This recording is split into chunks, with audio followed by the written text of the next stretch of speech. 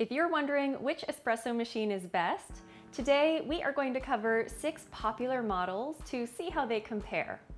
We're going to start with the more affordable models, which require a little more hands-on effort, and then move our way up to the more moderately priced machines, which are semi-automatic and fully automatic, in case you prefer a more hands-off approach to your morning coffee. We'll also talk about which machine makes the best tasting espresso and how easy they are to clean and maintain. For the sake of my budget, I've decided to not review any machine that costs more than $1,000, so everything you see here today will be under that price point. And just so you know, none of these machines were gifted to me, so I am under no obligation to give any machine a positive review. To get started, we're going to cover this DeLonghi manual espresso machine. This brand has a great reputation when it comes to coffee machines, so I wanted to try their most affordable model to see how it compares to the more expensive, fully automatic machine that we'll be discussing later. This machine is quite compact, so it's great for a smaller kitchen, but you also shouldn't expect any bells or whistles with this one because it is their entry-level machine. You'll need to start by grinding your own espresso beans or buying them pre-ground from the store. And you'll be responsible for making sure that you add the correct amount of coffee into your filter. For a double shot of espresso, that is usually 2 level tablespoons or about 16 to 18 grams of coffee if you'd like to be precise. This machine also comes with a single serving filter basket, which is stored next to the removable water tank. And this is the filter you would use with single serving ESE pods, which stands for Easy Serving Espresso, if you'd prefer to use those. This machine has a built-in tamper, which I find a little awkward to use because you need to press up rather than down, so you don't have much leverage. It's nice not having to store an extra accessory, but at the same time, it's also hard to gauge how much pressure you're using. I believe there is a newer version of this machine called the DeLonghi Stilosa, and that comes with a separate plastic tamper, which might help with this issue. According to the manual, it's recommended that you let this machine preheat for 15 minutes, and it does have a little cup warmer on the top of the machine if you'd like to warm up your mug while you wait. Because this machine is so small and light, it does move around quite a bit when you twist the portafilter into the group head. While it's running, this machine also shakes enough to move your entire coffee cup, so you will probably want to hold that in place so you don't lose any coffee. The most important thing to know about this machine is that there is no automatic shutoff. So when you turn it on to brew a shot of espresso, it's also up to you to know when to turn it off. If you walk away, your cup will start to overflow, and that definitely happened to me the first time I used it, and you'll wind up with a very diluted espresso. This is the biggest downside to this machine in my opinion, because I prefer to push a button and have it automatically shut off when it's done. The other downside to this machine is that it requires a very short cup to the point where I thought I was going to have to buy a new set of espresso mugs because it's so short. But I learned a little trick that if you remove the stainless steel bottom, you can fit an 8-ounce coffee cup underneath. This machine does include a milk frother, so you can make a latte or a cappuccino with it, but you will have to buy your own milk pitcher for this one because it's not included. And cleaning-wise, this machine is relatively easy. You'll always want to clean the steam wand after frothing milk by letting extra steam escape after each use and wiping down the wand. And the tray at the bottom is easy to remove and rinse. The only tricky part to clean is the portafilter, because you'll have to remember to flip this part in the handle to make sure it grips the filter as you remove the used coffee grounds. Otherwise, the filter will fly into the trash and you'll have to dig it out. After you rinse it off, you're done with the cleaning process. Overall, this is my least favorite machine of all the ones I tested, and I wouldn't necessarily recommend it unless you don't mind holding on to your cup of coffee every morning while your machine shakes like crazy. The next machine we're going to cover is the Calphalon Temp IQ espresso machine. This is the second most affordable model we're covering today because it's also a manual machine, which means you are responsible for grinding and tamping your own espresso beans. There's definitely a learning curve when it comes to tamping espresso, but once you get the hang of it, it can become a really satisfying part of your morning routine. This machine is heavier and more sturdy than the last one we covered, so it feels much nicer to use, and it preheats quickly. It also comes with its own tamper and milk pitcher. Just like the last machine, there is a cup warmer on top, but what I prefer about this machine is that it will automatically turn off for a single or a double shot. That means you can press a button and walk away without your espresso machine overflowing. There's also plenty of room here, so you can fit practically any size coffee mug that you prefer to use. The water tank for this machine is located in the back, and it holds twice as much water as the last machine, but that's also because this machine is wider and takes up a little more space on your counter. It includes the option to steam milk, or you can have hot water come out of the steam wand if you'd like to use it to brew tea or make an Americano. Cleaning-wise, this machine is also pretty easy. You'll need to clean the portafilter after each espresso shot, and you'll need to empty and rinse the bottom tray at least once a week or anytime it looks full. And the steam wand also needs to be cleaned after each use. Overall, this is a perfectly fine manual espresso machine, but it's still not quite my favorite, so we're going to continue with a few more. The next machine we're going to cover is the Breville Barista Express, which is a semi-automatic espresso machine. This means it has a coffee grinder included, and it will automatically grind the espresso beans according to the filter size you select. You will still need to adjust the settings until you get your espresso shots just right, but I love how this machine shows you the pressure range so you can be as accurate and consistent as possible. If you're wondering how to adjust the settings on your Breville Barista Express, I'm going to show you a quick way to do it. Start by placing your portafilter on a food scale and zeroing it out so you can figure out how much ground espresso is actually ending up in the filter. Let the automatic grinder do its thing for a double shot, then place the portafilter back on the food scale to see how much coffee you get. The goal is to get about 17 grams of coffee into a double-sized filter. If you need more or less coffee going forward, you'll turn the grind amount dial to use more or less. And if you are finding the filter is overflowing without getting enough coffee, you can also adjust the grind size to being more fine. Once you have the correct amount of coffee, you'll use the included tamper to tamp down the espresso grounds. I find that I need to use quite a bit of pressure to get my coffee into the espresso range, but this part just takes some practice. Once you get your settings right and you get the hang of it, you'll be able to pull consistent espresso shots every morning. And there's something very satisfying about getting it in the espresso range that just makes me so happy and proud of myself in the morning. This machine includes a steam wand and a separate spout for hot water if you'd like to make a cup of tea or an Americano. I think this steam wand is the best of the machines I've tried so far as the consistency goes for steamed milk and froth. And it's also the only other machine of all the ones I've bought that come with an included milk pitcher. Cleaning-wise, this machine is very similar to the other manual models. You'll need to clean the portafilter and steam wand after each use, and you'll need to empty and rinse the tray at least once a week or anytime it gets full of water. Keep in mind that every time you use a steam wand on any of these machines, water will be filled into the tray in the bottom, so the more lattes and cappuccinos you make, the more often you'll have to empty that tray. There is a convenient storage bin located under this machine, and this water tank includes a water filter. One of the only downsides to this machine is that there is no alert if your water or espresso beans are starting to run low, so you'll need to check that every time you use your machine.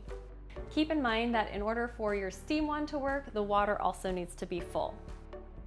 The next machine we're going to cover is the Phillips 3200 fully automatic espresso machine. This is the most affordable of the fully automated espresso machines that I've tested.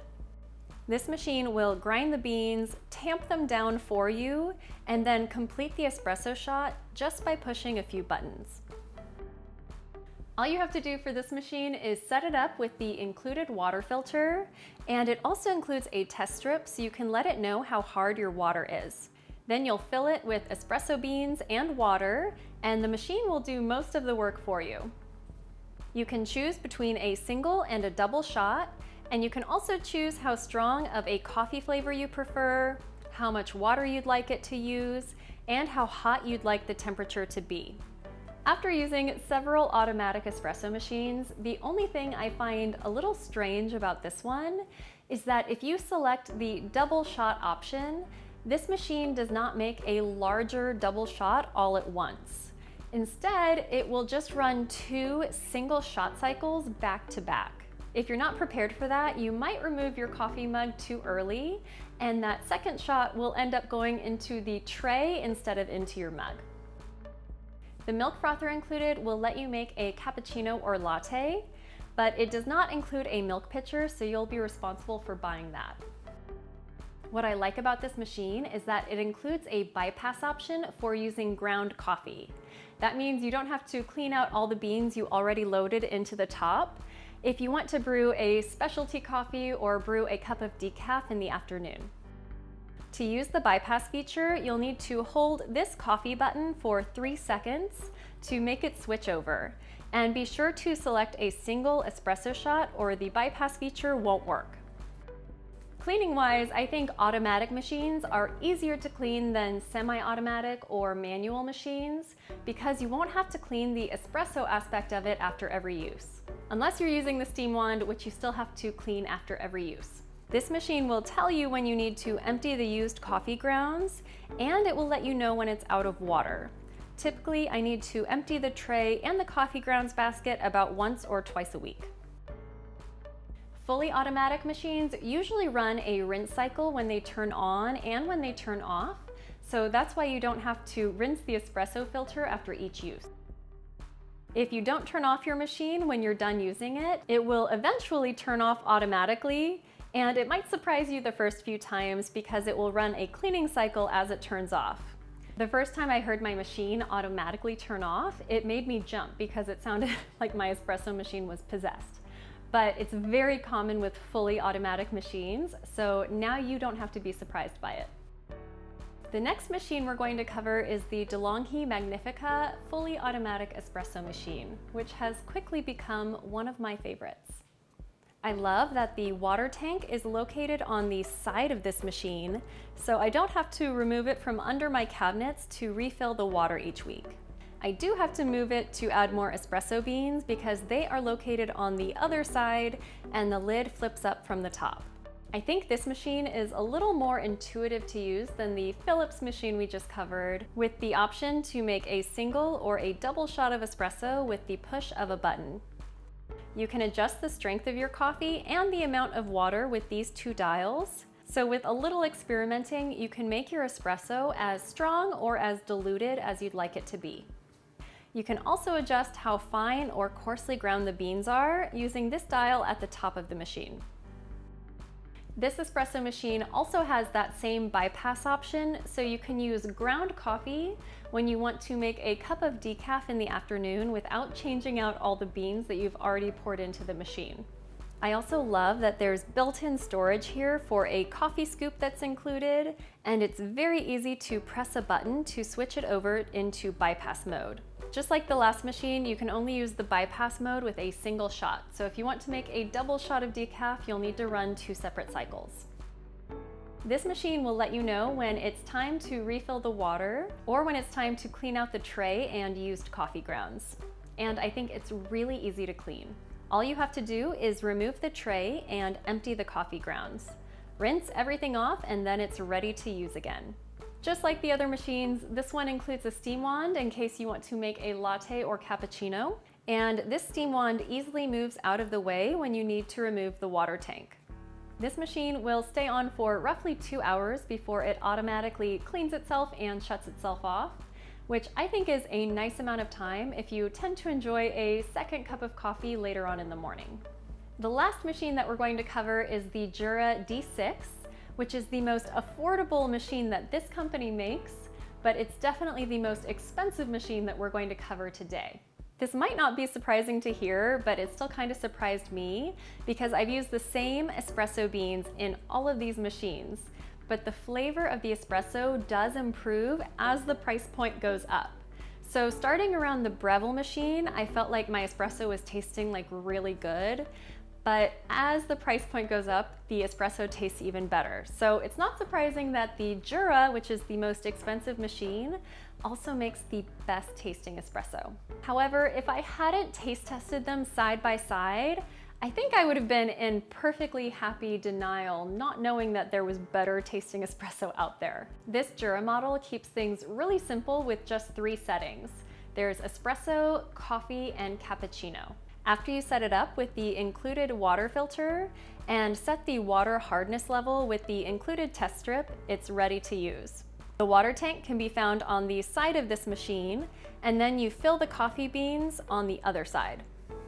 This machine does not have a typical screen interface, but once you get used to it, it's pretty user-friendly. I love how it tells you when you need to refill the water tank, and it gives you a reminder to rinse the milk frother after you use it. If you love drinking a hot latte or cappuccino, the milk frother on this machine is one of the best, but it's also a little unusual. It uses a small silicone hose that attaches to the machine, and the other end goes into a pitcher of cold milk. When you want to add steamed milk to your coffee, you can use the steamed milk setting, or you can use the cappuccino setting, and the machine will automatically add a single serving of steamed milk into your mug, followed by a shot of espresso. And if you want to stop the milk early, you can always turn it off yourself as well. After you clean out this tube, you can store it in your machine when you're not using it so you don't lose any pieces. The coffee setting on this machine is also delicious if you like to brew a single cup of black coffee using freshly ground beans. The downside to this fully automatic machine is its price tag and the fact that it does not have a bypass option for using ground coffee. That means you can't easily switch between brewing caffeinated and decaffeinated coffee without totally changing the beans that are in your machine. After trying all of these espresso machines, the one I find myself going back to the most is the DeLonghi Magnifica, because I only have to press a single button to brew a single or a double shot of espresso. It's super easy to clean, and I love how easy it is to brew a shot of decaf in the afternoon if I'm in the mood for a cup of coffee but I don't want the caffeine buzz.